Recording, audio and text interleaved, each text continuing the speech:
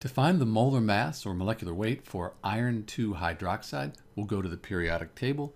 Iron is 55.85 grams per mole. Oxygen is 16.00 grams per mole. And hydrogen is 1.01 grams per mole. So we're going to add these numbers up. We'll write 55.85 for our iron.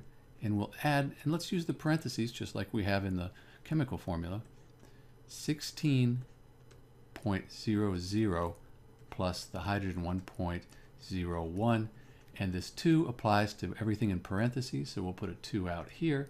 And when we do that, we find that the 55.85 plus 34.02 will give us a molar mass of 89.87 grams per mole.